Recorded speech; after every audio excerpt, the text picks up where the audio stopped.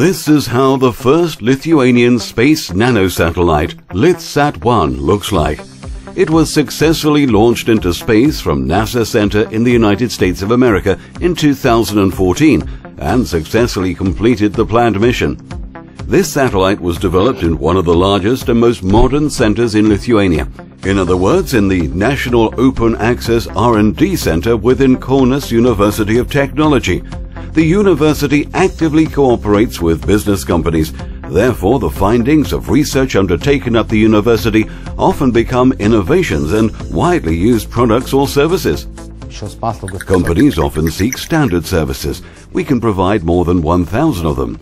For example, to analyze the material's qualities such as thickness, adhesion, compressive strength. Also, we can offer specialized services such as the development of individual technologies which require exceptional competencies of staff and special research equipment. In the state-of-the-art laboratories of our university's open R&D, global innovations are being created by globally recognized research groups. The laboratories we house are among the best in Europe. For example, more than 50 ultrasound researchers applied in various industries are carried out in Professor Kazimierz Bashauska's Ultrasound Research Institute. The scientists from the institute have developed various advanced ultrasound research methods and technologies. One of them is applied for testing the fuel tanks. In order to test the fuel tanks for leaks by conventional methods, they must be empty. Therefore, the process takes time and is costly. The scientists of Kaunas University of Technology developed the modern ultrasound testing method, which is effective and fast. We developed the equipment, which can be applied without pumping out and cleaning the fuel tank.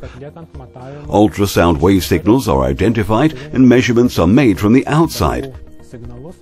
This method allows us to detect possible defects inside the fuel tank caused by corrosion. The scientists from the Institute have developed the methods and technologies that help to perform the ultrasound examinations of the condition of wind turbine blades and to identify their defects. Moreover, they help to identify the properties of liquid plastic used in manufacturing of plastic products, i.e. density, viscosity, while it is still in the extruder. At the Institute of Materials Science, 13 doctors of science and researchers, as well as engineers, undertake scientific research and provide analytical technological services. The institute also houses the clean room, which is furnished in compliance with ISO 5. High technologies are being developed there by using modern electronic lithography, ultraviolet light, nano-imprint lithography, deep reactive ion etching, and electronic evaporation equipment. For example, the Institute can develop and produce the whole cycle of optical security elements, from conception to its printing. The cycle includes all technological steps from the customized design to the final product, which can be used for protection of documents, for authenticity of various checks, etc. Among our customers are state institutions and business companies. It is important to note that originally holographic security measures were made by us here in Lithuania. The scientists of Kaunas University of Technology also work with various carbon forms, develop various sensors which can monitor the mechanical loads in real time, register the changes of refractive index of various media, as well as micro and nano devices, micro-electromechanical systems, micro-optical elements, and the microstructures as scaffolds for stem cells. In the center of real-time computer systems, the modern smart systems collecting and processing information are being displayed. Those products have their direct application in real life, for example, in smart home systems. We face the problem of how to connect the different things in the environment in order for them to communicate with each other. For example, a refrigerator with a TV with a heating system, or a mobile phone. Our world is surrounded by various things, and they communicate through the Internet of Things. The smart systems developed at the university can not only meet the needs of a user, but also offer to order various services upon the customer's request. The Center of Real-Time Computer Systems develops and markets approximately 3 new products or technologies a year. This invention is patented in Europe the United States of America, and the EU. The radical innovation, in other words, the first non-invasive intracranial pressure meter in the world, developed by the researchers of the Institute, has already been used for intracranial pressure monitoring of NASA astronauts.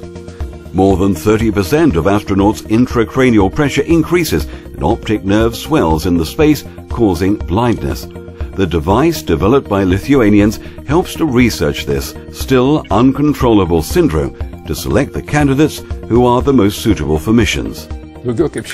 Scientists have tried to measure the intracranial pressure without using invasive methods for more than 100 years. However, all attempts had failed. No one had thought of the principle of balance. We found the pressure sensor with one segment in the brain and another one in the orbit behind the eyeball. It is the ophthalmic artery, arteria ophthalmica.